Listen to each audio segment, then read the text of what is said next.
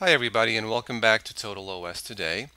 I hope everybody's having a good summer here in the US of A, and before I forget, have a safe and happy 4th of July if you celebrate that kind of holiday. This video is just a quick tutorial on how to burn an ISO image that you have already downloaded and want to burn it onto a blank DVD disc.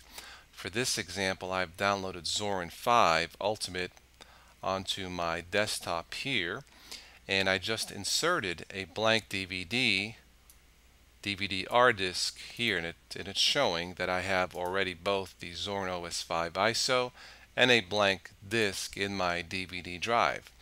And basically what I did, I highlighted Zorin, right click, open with Brasero Disk Burner. Brasero Disk Burner should be installed by default in Linux Mint, Zorin, and in Ubuntu.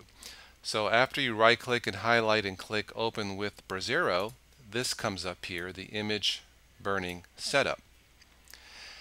And select a disk image to write. In this example, it's Zorin OS5 Ultimate 32-bit edition, and it's 3.8 gigabytes. Select a disk to write to, blank DVD-R disk, and it says I have approximately 640 megabytes of free space. To the right, properties. Okay, here this is very important. You can click maximum speed. Assuming your computer can handle it, that would be fine. If you want to be safe, click one or two lower settings to eliminate any kind of burning errors and having to start this all over again. And then from here I just click close.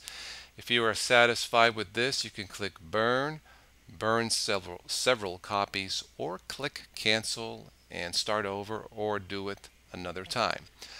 But that's it. That's how I usually burn my CDs, DVDs using a Linux-based operating system.